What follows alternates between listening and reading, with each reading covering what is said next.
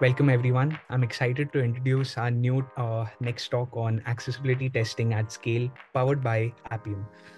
Presented by our two incredible speakers, Rachael Yomtoob and product owner for Axe DevTools Mobile at DQ Systems INC, and Marcus Merrell, Director of Technical Services at Sauce Labs.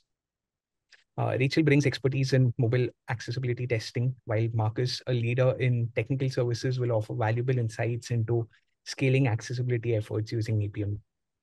We're thrilled to have you both here today to share your knowledge and experiences with us. Without further delay, over to you, Rachel and Marcus. So welcome everybody to Accessibility Testing at Scale, powered by Appium, today at our Appium Conference 2024. So just a little bit more about Marcus and I. As Siddhant mentioned, I'm the product owner for Axe DevTools Mobile. So I started my journey in accessibility over 5 years ago as actually a web developer, developing the web dashboard for viewing results of automated accessibility scans of native mobile apps. So I had this really cool experience of learning both mobile app accessibility and web accessibility at the same time, and kind of grew into the product owner role. But my passion really lies in mobile accessibility, so I'm excited to talk about it to you today. So Marcus, let's hear from you a little bit. Thanks. I'm Marcus Merrell. I work at Sauce Labs as a principal technical advisor, and I've been in quality assurance 25 years. I've been in web testing, mobile testing for basically, kind of as long as they've existed. But I found accessibility 3-4 years ago when my colleague Manoj Kumar, our keynote speaker, I saw him doing talks about accessibility and listening to the content of those, and I started to really understand how important it was and what a good thing it was to try to build a more inclusive and open web as we move through this crazy world, and try to address the 15% of users who do require assistive technology in order to be able to use the web.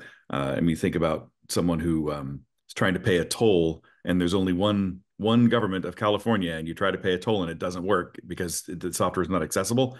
You're in trouble. So that's what kind of sparked my interest, is that kind of thing, the inability of some folks to be able to access what they need to do. So I'm really excited to be here, really privileged to be speaking, especially with Rachel. They're a tireless advocate, and I very much enjoy working with them. Thank you. Yeah, thank you, Marcus. I very much enjoy working with you as well. We've been working together for several years now, since DQ and Sauce Labs came together with a partnership. So excited to bring this presentation to life today. So let's go ahead and dive right in. So first of all, I'm going to set the stage and let you discuss what is accessibility testing for those of us who may not know. But before even diving into that, let's first talk about what is a disability. So the CDC describes a disability as a condition of the body or mind, in parentheses, impairment, that makes it more difficult for the person with the condition to do certain activities, activity limitation in parentheses, and interact with the world around them, participation restrictions. So this definition is pretty dense, and it is rooted in what we talk about as the medical model of disability. There's kind of two models, the medical model and the social model. And so this definition is really rooted in the medical model, where it kind of puts the onus of the disability on the person, as though the person has some sort of defect or a problem because they are disabled. Whereas I prefer to think of it in the social model, where it's more of like our society has not been built to accommodate all of the differences in humans in the world that we have. So a definition that I like to think about disability is as the prefix dis doesn't need to have a negative connotation. One of the meanings of the prefix is actually to twain, which quite literally is defined as in different directions. So when we're thinking about it in that way, disability doesn't mean someone is missing an ability or they lack an ability. It just means they have different abilities. So being disabled does not suggest a lack of anything, which is a quote from Lawrence Carter Long. And as we were prepping this presentation, Marcus brought up another good example of kind of the difference between disinterested and uninterested. Uninterested meaning you are like actively not interested in the whatever the activity or item is, whereas disinterested is more of a neutral. You're not actively uninterested. So I really enjoyed that perspective as well. Thank you, Marcus. So now that we kind of have an understanding of disability as a whole, I want to break it down and talk about different types of disabilities and impairments. So we have kind of one category of different ways that the disability affects the person. So it may be visual or hearing or speaking or cognitive. And then more in recent years, we've talked about this concept of neurodivergency. So people's brains just operating in different ways, and also mobility or motor impairments as well. So physical disabilities where maybe you can't move your hands as quickly, or just various mobility disorders. And then we talk about disability in 3 different ways as for how it affects the person time-wise, I guess I would say. So it can either be a permanent disability, so something that the person has for their entire life, or a temporary disability. Think about, someone who breaks a bone and can't use their arm for X amount of weeks or months. That would be considered a temporary disability or impairment. And then also we think about situational. So even maybe you're in a room where there's a lot of other people talking and you can't focus on the conversation that you're having right now because of the situation that you're in. Or you're a parent who works from home and you have a kiddo distracting you and you're trying to, hold your kiddo but still work and you only have one hand. Just really highlighting how disability, I believe, impacts everyone at some point in their life or another. And I have a graphic here on the screen just with concentric circles of graphics of or illustrations of different types of things that relate to accessibility and disability and different people and assistive technologies. So now that we understand a lot more about disability, how does that apply to the digital world? What does digital accessibility mean? So digital accessibility is the practice of building digital content such as web and mobile apps in a way that allows access for everyone, regardless of any disabilities. So this can cover a wide range of concepts such as screen reader support, captioning videos, and color schemes. So just a small note that on what a screen reader is for those who may not be familiar. It's an assistive technology that allows someone who has a visual impairment to interact with their screen using audio. So the technology will read out the content of the screen and allow the user to interact with it. Then I also throw on here that A11Y, some people pronounce that as ally or ally, is called a numerim for accessibility. So there are 11 letters between the first letter A and the last letter Y. So this might be a terminology that you see thrown around when you're looking at things for digital accessibility. And then, as Marcus pointed out, I think you quoted 15%. I've got a statistic here from the World Health Organization that an estimated 1.3 billion people experience significant disability, which represents 16% of the population in the world, or 1 in 6 of us. So now that we really are understanding digital accessibility, disability, and why that's important, what about mobile specifically? So there are more than 6.5 billion smartphone users worldwide, which is just predicted to continue increasing as it has over the past decade. And then WebAIM does an annual screen reader survey. And in the most recent one, 90% of those screen reader users responded that they use a mobile device. So nearly all people who use a screen reader are using a screen reader on a mobile device, so an iPhone or an Android device.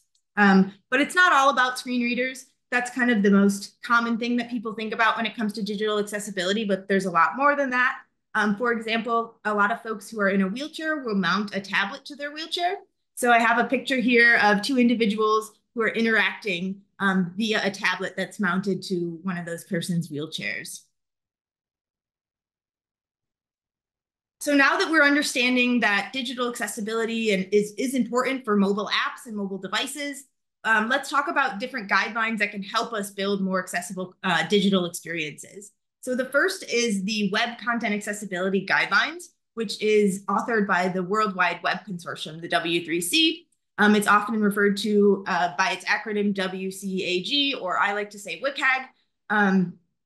And this is the most widely adopted kind of the gold standard of digital accessibility guidelines, but it is in fact created for the web. So we think about, WCAG kind of comes out in versions. So the oldest kind of still in use version is 2.0, which was released in December of 2008.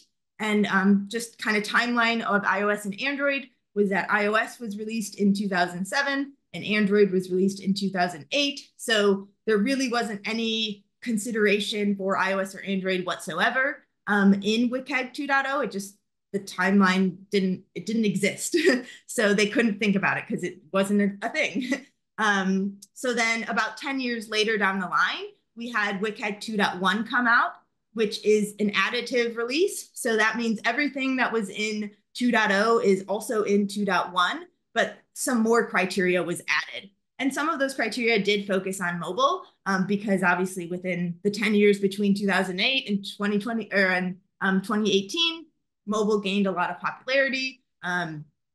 It became, everyone, that's the time when everyone started buying mobile phones. Everyone has a smartphone in their pocket now.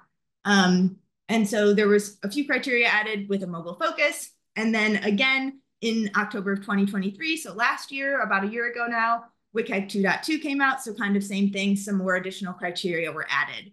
And WCAG 3.0 is a kind of a reimagining of the guidelines as a whole, which is underway, but expected to be a good ways out still. Then aside from the versions, we also have levels for WCAG. So each version has, or each criteria has a certain level associated with it. So we have A, AA, and AAA, where AA is seen as the standard. That's what everyone kind of is agreed upon adhering to. And then A is more like a bare minimum. It's not even, you're not even really meeting the standard. And then AAA is considered extra credit. So talking a little bit more about guidelines and how it transitions into the legal landscape, because in the US at least, WCAG is the widely adopted standard for the legal in the law. So whenever there's a lawsuit about digital accessibility, it's going to point back to WCAG. So there are two different task force on W3C that work on making WCAG kind of make sense for mobile, because as I mentioned, it was designed with HTML content and the ARIA spec in mind, whereas mobile apps are built in Swift or Kotlin. We don't have CSS and HTML. It's a fundamentally different underlying technology. So there's things in the guidance that really doesn't make sense because it's telling you to, set a certain ARIA property that doesn't exist, or be, an X amount of CSS pixels, but you don't know what a CSX pixel is in a mobile app. So there's two task forces at the W3C working on this. There's the Mobile Accessibility Task Force, which has historically focused a bit more on mobile web. So when I say mobile web, I'm talking about web content rendered in like Safari or Chrome on your iPhone or Android device. And then native mobile apps are that native content, Swift UI, Jetpack Compose, etc. So the Mobile Accessibility Task Force in the past was more focused on mobile web, but in the last year, a new leader has joined and has focused more on native mobile. However, this task force doesn't have a lot of power, so they are able to create kind of their own standalone document, but it's actually quite unlikely that standalone document would get adopted into the legal side of things. So it's kind of like a guidance that doesn't have a whole lot of legal weight. The other task force is the WCAG 2 ICT task force, which ICT stands for Information Communication Technology. So this task force is more broad than just mobile. It also includes desktop apps, kiosks, PDF, etc. But they have a little bit more power because they're able to add notes to actual WCAG. So once their project is published, it will actually be in WCAG, which does then funnel through into the legal stuff. So it will have more legal weight, but it will be less specific to mobile because it has to encompass those other technologies, essentially encompass all non-web technologies. So aside from the W3C and WCAG, we also have accessibility guidance from Apple and Google themselves. So there's recommendations in Apple's human interface guidelines and Android has a developer accessibility guide. These provide great advice on how to make accessible apps for Apple or for iOS and Android. However, they don't have any legal weight whatsoever. So those are more just kind of floating out there, and some people follow them, but it doesn't have any impact on compliance when it comes to the legal side of things. So moving on now, as I mentioned, WCAG is the standard for the United States. However, the EU has their own standard, so it's called EN 301549, which is largely based on WCAG 2.1 level AA, but it also incorporates a few other criteria for mobile that is lacking from WCAG. So in addition to things not quite lining up because of the difference between the underlying technologies, there's also things in features in mobile apps for accessibility that don't exist in the web. So those guidelines don't exist in WCAG. So the EN 301549 aimed to add some extra guidelines to incorporate that and compensate for that. However, there was no legal impact of the EN 301549 as much until the European Accessibility Act, which we will talk about in depth now. So the European Accessibility Act is coming along. It was published in 2019, and it's accessibility legislation for digital products and services in all 27 EU member states. And it is effective June 28th, 2025. So that's less than a year from now. And all enterprises within any of the 27 EU member states are, need to adhere to this act, as well as any global enterprise that are selling products or services in the EU. So the time is ticking that in the EU, there will be repercussions if your digital content is not accessible. So talking a little bit more about what that looks like and what you need to know about the EAA. All support services need to be accessible. So this is things like your support desks, your chats, calling in for support, as well as information about your service needs to be readily available. So any documentation about your services or products. And then lastly, it's expected to have a compliance standard of the EN 301549, as I mentioned, which is including WCAG 2.1 AA. So we will have those extra mobile criteria in there.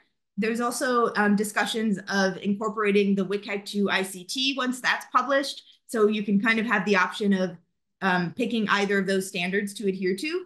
And then lastly, your accessibility program needs to be sustainable going forward. So it's not like they're going to come in and check once, and if you're good, you're good.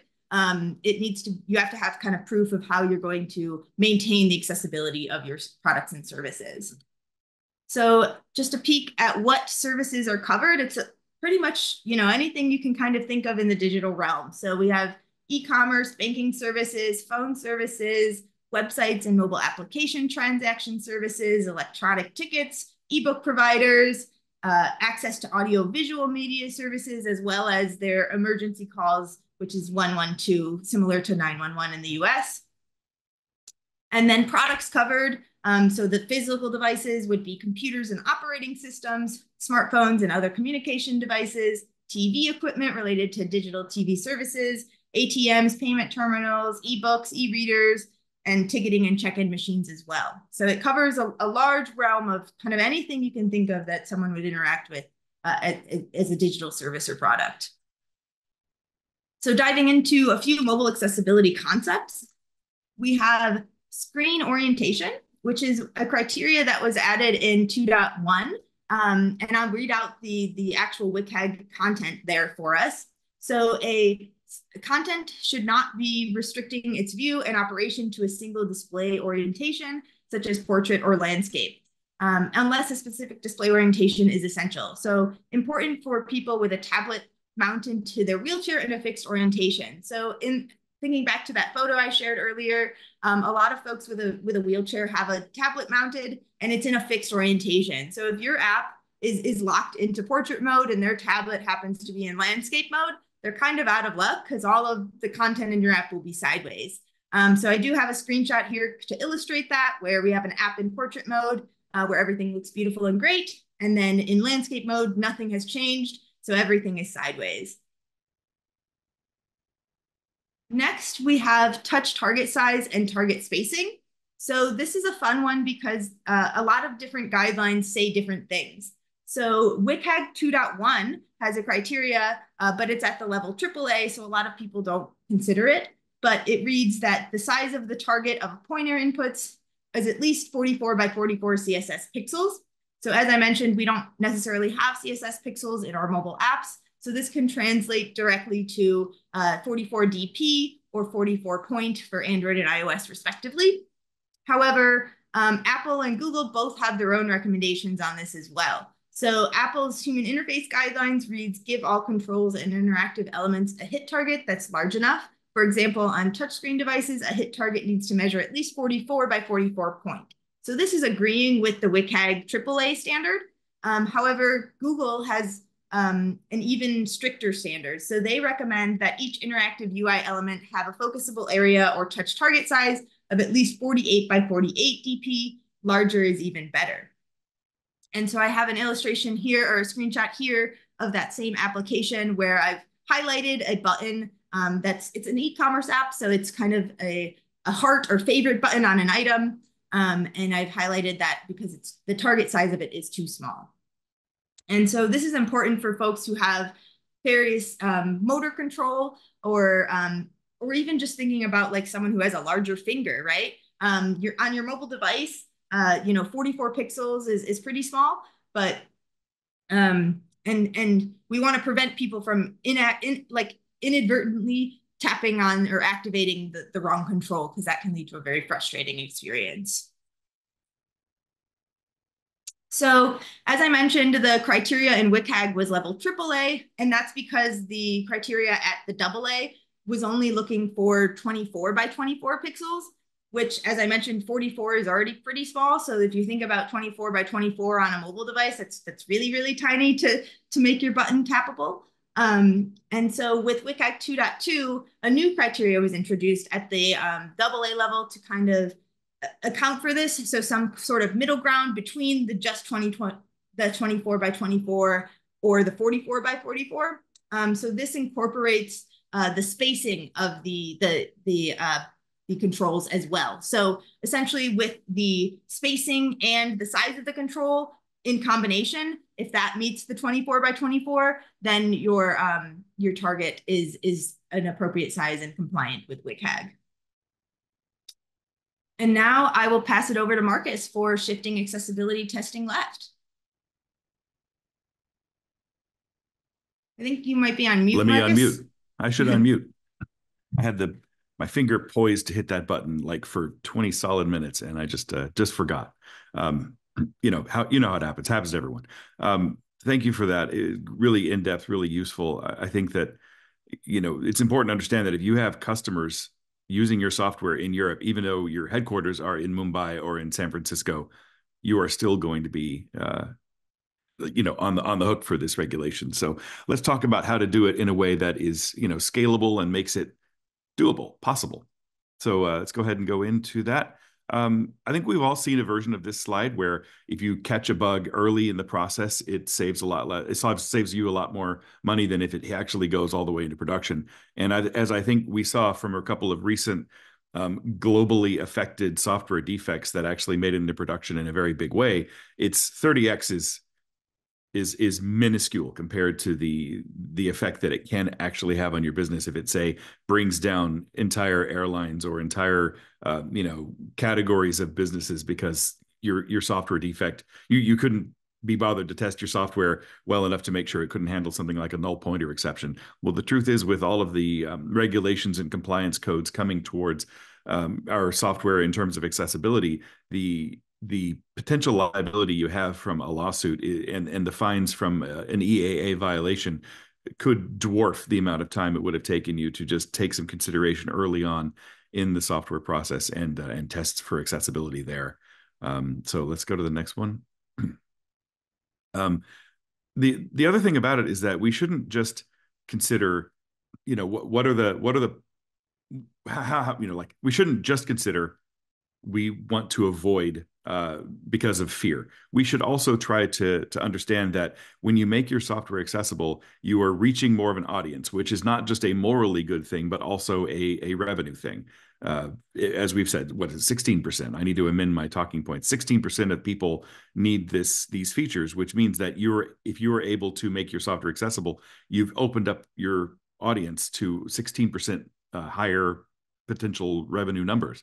But also, it's important to understand that if you make your software accessible, it's easier to use, it's easier to test, and it becomes easier to perpetuate, maintain, and create future versions of it because you've instrumented your software now for ease of use, ease of development. If you shift left, if you do accessibility work earlier, say in the design phase where we always recommend it, you can have confidence early on that you're going to be inclusive, which increases revenue. You can also do the instrumentation in a way that we're all at Appium Conf right now, right? Appium, it was invented to help with mobile test automation, mobile test development.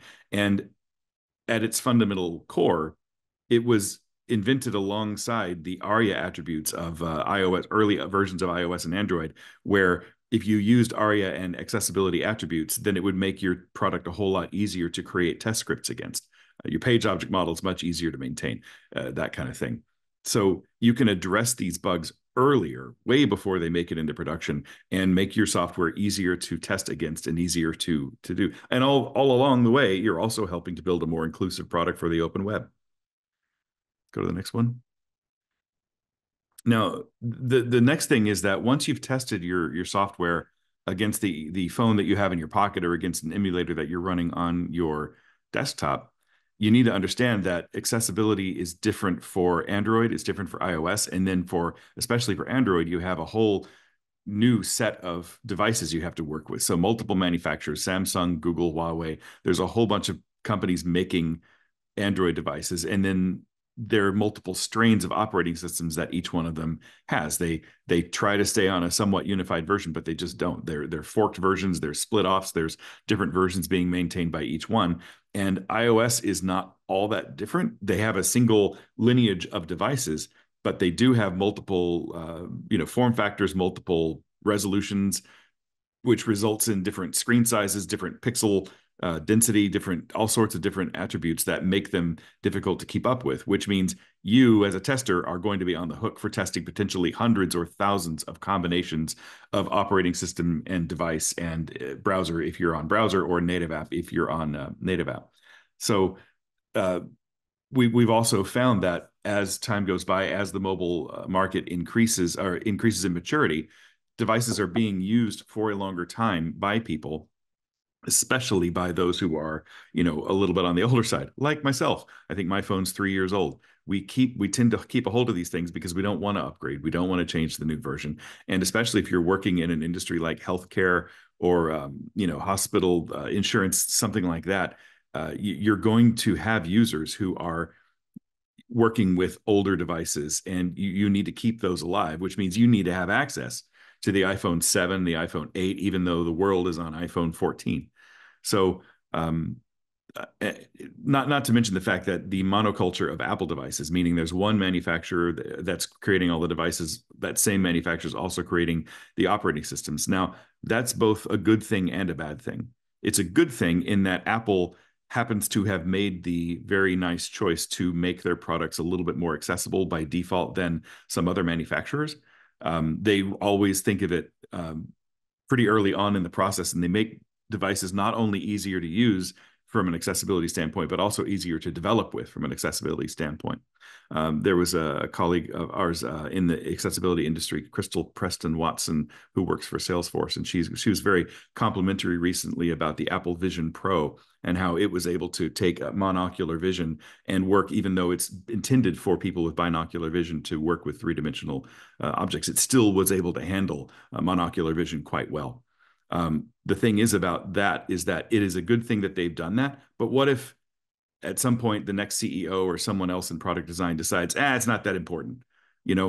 We we are at risk when it's basically a monopoly for them to make a different decision or to slowly degrade over time their focus on this. And so it's important for us to adapt it so thoroughly and take advantage of these features so consistently that they have no choice but to support it, because they know how many people in their industry actually rely on these kinds of things. So we need to hold them accountable to maintaining this level of standard and maybe even raise it a little bit.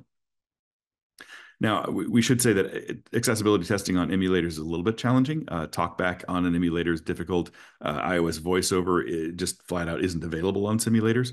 And this will vary with some cloud providers more than others. Some don't offer emulator simulator, but it is important to understand that these are challenges.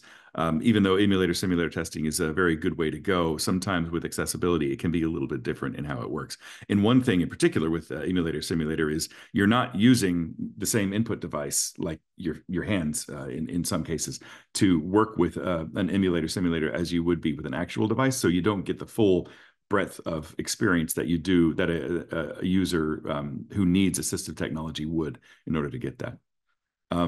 And the other thing about this is not just applicable to accessibility, but physical devices are difficult and expensive to manage just across the board. And this applies to, I represent one of the cloud vendors we're talking about, but it really applies to all three of the four major sponsors of this conference, that physical devices are expensive and difficult to manage. And we'll talk more about this in the next slide. We should talk more about how difficult it is to maintain a host of cloud devices. And I know that a lot of you are sitting at a place right now where either in your home office or at the office that you go to every day, there's a stack of devices on somebody's desk, or there's a big rack of devices sitting somewhere, and you have to go there and you have to pull one device out of the rack, and it's probably got fingerprints on it from the last person who used it, and maybe they forgot to plug it in, so you have to plug it in and charge it, and then you boot the thing up, and it's an older device, so you haven't booted it up in quite a while, and so you have to update the operating system, and now you're 45 minutes into trying to test your software, and you haven't even gotten started yet to be able to install your app, because you're having to deal with this physical dusty device, and maybe it has to stay plugged in because it's really, really old and the battery's decaying. And so you're really limited when you have to deal with that kind of thing, even though I know a lot of folks here are dealing with that right now. In fact, I'd love to sound off in the chat right now if you're having to deal with a situation like that.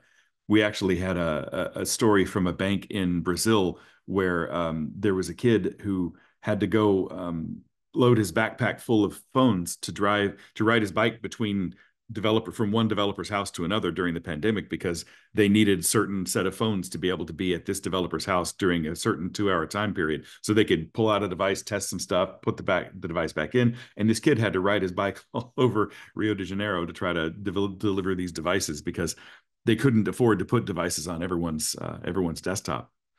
But the other thing about it is that when you maintain your own device lab, not only are you making sure that your developers have to have each copy of the device, but you don't have the ability then to keep track of things like videos and logs and screenshots, or boot and shut down emulators on demand. With real devices, you don't have to worry about puffy batteries and making sure that they're always on, or that if somebody updates the operating system on an Apple device, they can't go backwards. So if somebody accidentally did that and you still need to reproduce a bug in an older version of the operating system, you have no choice. You're stuck with it. So, but with a cloud provider, you can actually go back in time. You don't have to worry about app storage because we can host that for you. The cloud provider can do things like biometric authentication, image injection, audio capture, all these different things, which you would have to reverse engineer and build these into your Appium grid if you were to maintain these things yourself. It's a lot of work. To give you an idea of how much work it is, we put together a timeline of, say, the last couple of years. This is actually a real time period between 2023, 2024 of the different devices by the different manufacturers that have been released. And so each dot, the golden colored dots on the top, that represents 3 different major releases from Huawei of actual devices that you would have to add those devices, buy them, put them on your grid. And then the browser versions that get updated on each device, as well as the mobile operating system that gets updated between iOS and Android. Each little dot on here, Rachel and I call this the Skittles slide, because it's a whole bunch of Skittles. And Each dot on this matrix represents, I'd say, 2 to X number of hours of work you have to do to maintain a device farm each time one of these things happen. And I know you probably sat there going, hey, Marcus, I don't have to, I maintain my own device lab and I don't have to do all that maintenance. Well, the truth is, if you're not doing this kind of maintenance, then you're missing out on browser updates and operating system updates and framework updates. And you're introducing risk into your process by not keeping up with all these things. And there are probably some security vulnerabilities like Log4j or something like that, which are making it into the grid, which you are not keeping up with if you're not doing this maintenance. So you have two choices. You're either doing this kind of maintenance and you're spending huge amount of time, and not one of those minutes has anything to do with testing your software and making sure it works for your users. That is wasted time. It's below the line work. If you aren't keeping up with all that maintenance, then you're introducing risk and missing things inside your infrastructure. So any of the cloud providers represented here can help you with this. And I strongly urge you not to pursue this kind of activity of maintaining your own device cloud. And yes, unless you want to come work for one of these vendors, which is also not a bad idea, but you've got to decide what kind of business you're in. Do you want to help the users of the product that you're testing, or do you want to just sort of go into a lab off to the side and wonder vaguely what users are actually doing with your software? That's the choice. Let's go to the next one. I think I've sort of already covered these. We could leave this slide as a leave behind, but essentially you've got huge amounts of overhead when you're designing and maintaining your own device cloud. In the interest of time, I think we'll move on because we've got a little bit of an exercise in front of us we'd like to do. Yeah, let's go ahead and dive into our exercise. So, Rachel, I'm going to pretend that I am head of engineering and I've got a project and I've just heard about this EAA and accessibility thing. And now I'm going, oh my gosh, I've got 8 months to make my software accessible. I mean, it sounds like you've been doing some research into this space. Can you just give me kind of an idea of what it would take to make my features accessible in my mobile app? Yeah. Thank you, Marcus. So I'm a developer, and then I heard about this too. And so I did take a look at this and want to kind of report back to you. I took about a day or so of research and testing out some things in our existing Appium scripts to see if that's a viable solution. So I'd like to share that with you now. So, awesome. So what I kind of first did was just did a Google search for what are the top mobile accessibility issues. And these days, Google has your AI overview. AI is taking over. So I saw, some of the most common accessibility issues that Google pulled out with its AI is size-based inaccessibility. So small buttons or links or parts of the screen that are blocked can make apps difficult to use. And I was like, oh yeah, that makes a lot of sense. Like I've struggled with that personally. Like when something's really small on my phone, it's hard to interact with it. So I looked a little bit more into that type of accessibility issue. So I did some more Googling about, I Googled, what small buttons in mobile app accessibility. And I got this article from Android Accessibility.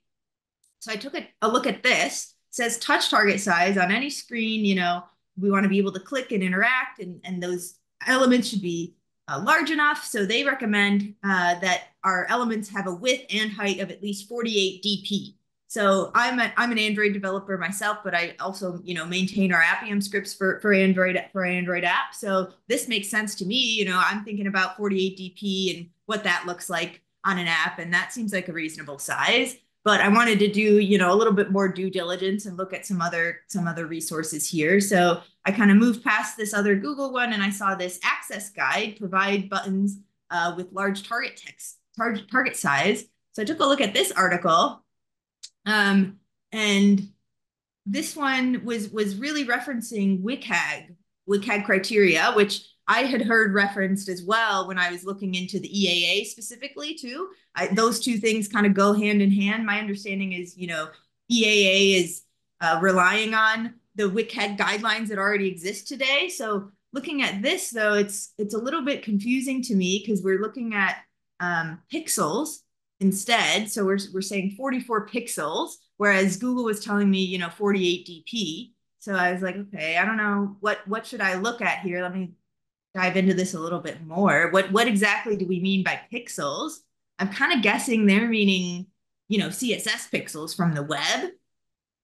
And so I'm not quite sure which reference I should go for. I think I probably should lean on WCAG, since that's what the EAA Act is referencing. So I think maybe 44 is okay, but does the CSS pixels translate directly to DP, or how do I make that conversion? So I tried to do a little bit of research there, and I ended up kind of just getting confused because there's a lot going on when it comes to pixel density, and there's just a lot of math and things going on. So I pivoted and took a look at our Appium scripts to see if I could kind of make an example and see if I could figure it out hands-on. So I created this demo screen here where I've created some buttons that are intentionally not 44 by 44 or 48 by 48. So this button in particular, the width satisfies that, but the height is only like 40. It's not 44 or 48. So that I was gonna go ahead and write an Appium script to see how that works. So in the interest of time, I'm just gonna copy and paste what I did instead of going a little bit more interactive with it. But essentially what I did in my Appium script was once I got to my touch target size screen there that I created my demo screen, I'm gonna click on that button and try to get the size and see what the size is, see what I'm working with in our Appium scripts. And actually I had to write a function to kind of scroll to that screen because I was working with a different test app that already had a bunch of stuff in it. And so I am getting the full window size up here. So I was kind of able to compare those two. Once I ran my test on Appium, which is running on our cloud hosted devices, I was able to print out the size of my button, and I got 248 and 105. But I'm looking at this 105. I'm like, okay, I'm going to need to do some math here. So this is kind of the point where I've reached a point where I was like, this is a lot, like I just kind of dove into only the first thing that I saw as a potential area to dive into. So I think we're going to need a bit more help here than, just what I can do on my own. What do you think, Marcus? Subject. Yeah. Yeah. It's a pretty intense subject. So I'm assuming that the open source libraries and some of the tools out there can help us. I believe so. Yeah. So one last thing I did want to show here was the power of this is if I am able to, write a test here that checks for that 48 by 48 or 44 by 44, whatever our business decides we want to test for, we would be able to test that on all of our devices on our platform, cloud hosted. So I just wanted to show, I was poking around on here. I was able to run it on our cloud hosted devices and also get those values in here. So there is viability there, but yeah, I think a better option would be looking at tools that can help us with those nitty gritty calculations of the details of it. So now let's pivot back into our presentation where now I'm going to be Rachel, who does know a lot about accessibility, and just wrap us up here at the end. And mention there's a few different accessibility tools out there for testing. Apple and Google have free tools that are available. So they have kind of more manual ones that you can interact with. And then they also have tools that integrate into your Espresso and XUI tests, which could also be run with Appium. So those are free ways to integrate accessibility testing. And then just small little plug, my company does have a paid offering. Check us out. I don't want to pitch or anything like that, but I'll give us, one last statement from Marcus about accessibility overlays, because this is a topic that you'll hear a lot about in the news with accessibility. So I'll pass it over to you, Marcus.